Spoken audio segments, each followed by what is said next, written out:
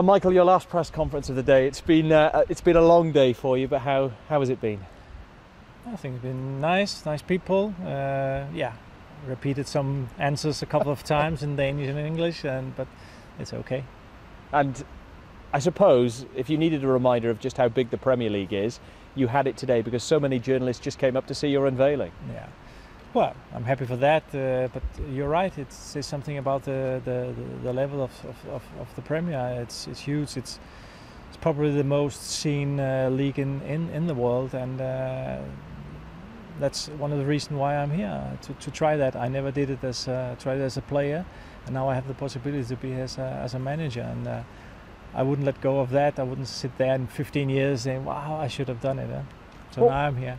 What was it about Swansea? What was it that the chairman said to you that convinced you that this was the right place? Well, first of all, we talk now about managing in the Premier League, but also the way they play, the style, philosophy here.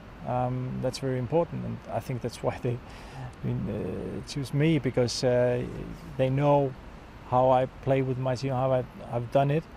And we have the same vision of those things, and then again there's the difference in mentality also with the manager here. We're here in the Premier about the signings and all that. You have a lot more influence and than you have in other places, and I think that's important as well. And then last and very important as well, the people working here. I think it's things are done quiet, but with common sense, and I think that's important.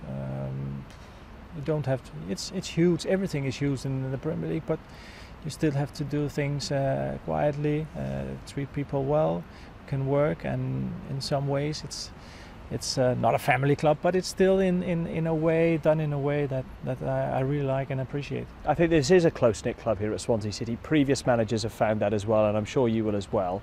You talk about your philosophy. Is that about keeping the ball? Because certainly that was the way Brendan and Roberto and Paulo Sousa. Yeah, you have to be careful when you talk about these things, because people can think, what is it? We just keep the ball. We don't, or we never play a ball to the strikers. And no, but you have a certain philosophy. But still, we have to remember it has to go in the net. We have to score, and we have to defend well, especially in the away games also.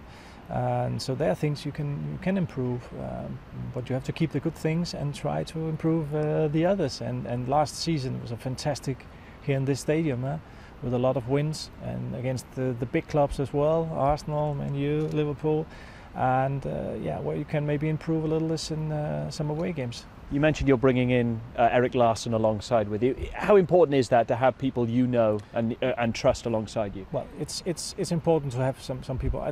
More than trust is people that you know. I could have brought in maybe a couple of more guys from the beginning, but I think after talking to the chairman here and said, okay, let's start, let's work for some time, and then we'll see. My opinion, when I've seen, I've only been here 2 days. I mean, I don't know nothing about the club yet and how the people are working here.